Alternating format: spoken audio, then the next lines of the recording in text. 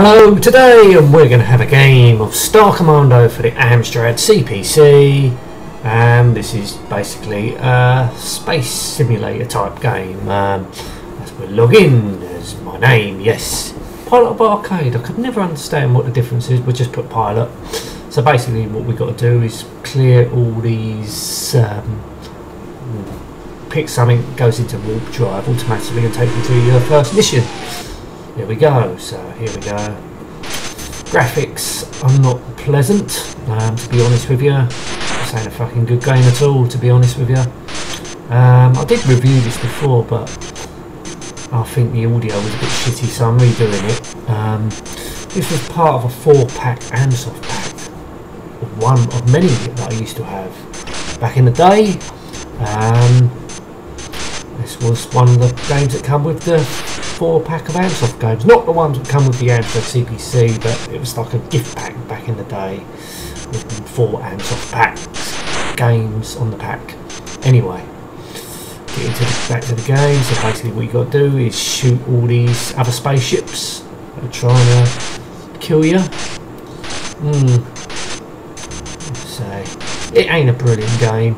It's alright, but it ain't brilliant. Graphics, I say, the graphics are a bit crappy. Done in mode 1. Very slow and sluggish, to be honest with you. So we got a power. We don't want to run out of power. So I think when you get over to a certain amount of points or certain amount of ships, it goes straight to warp drive, and then you go back to this screen here. So what can we pick now? No data available. Alright, we'll go to, is that Stellar Invaders?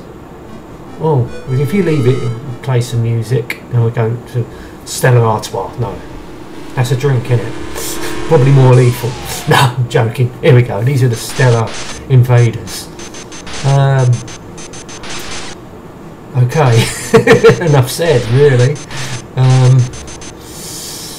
So basically, I'm very disappointed there's no effects where there's a firing effect. It just makes the crosshair turns the crosshair red, basically. That's it.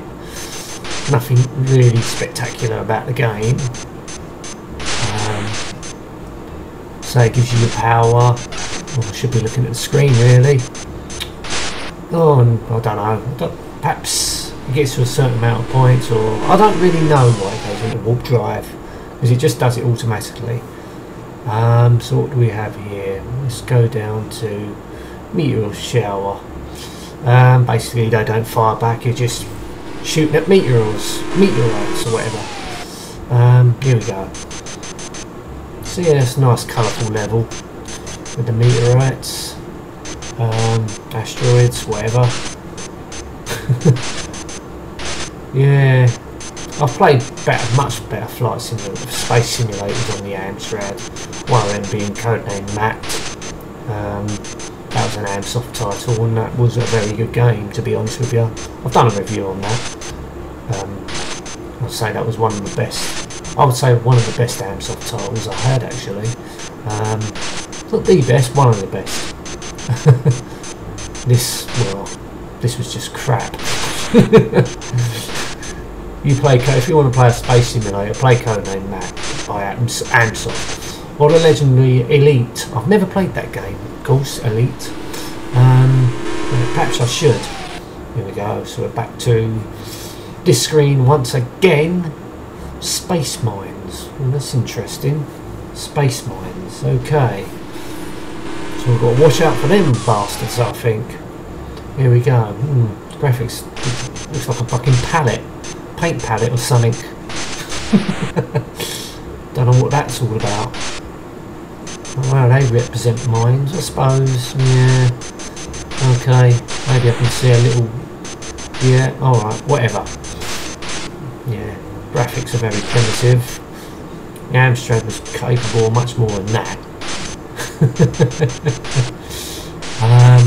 But I suppose it was just a silly little Amsoft title. So it was back in '84. I suppose it was alright, I suppose. But I've seen much better games than '84. I actually got the Amstrad CPC in '85, but yeah, even them, the games that come with the Amstrad, a lot of them were much better than this. Sound effects, I suppose they could have been better, but I suppose that for the time they're alright. Enough said really, I can't really think of anything else to say. You just blast the shit out of these things and that's it. As I say, I've never done the pilot, I'm in pilot mode, but I don't know what arcade mode is all about. Here we go, warp drive. You can move the joystick if you want, can control it. Don't know if it does anything, but it's interesting. Right, we've got the mothership. So what the mothership does, you can regain energy. That's what the mothership is. So I'm down on power, 300, so I could be dying anytime soon. So if you basically you've got to get this really in line, and then your power starts going up. But it's fucking hard. Oh fucking! I'm so close and it ain't doing nothing. Come on, running out of power here. Fucking hell, look at it. Oh, come on, this is fucking... Oh, here we go. Goes beep and changes colour and your energy's gone up to 500 odd. So if you keep doing that, if you're that clever, you can make your power go right up. And you fucking will need it and all. Ah, it's fucking already gone into warp drive. Crying out loud. So what we got left? Galactic Pirates, I think we'll do that. If things don't get any worse, then we got Galactic Pirates. Fucking hell. So here we go. Ooh. Here we go. Look like 3D TIE fighters from Star Wars.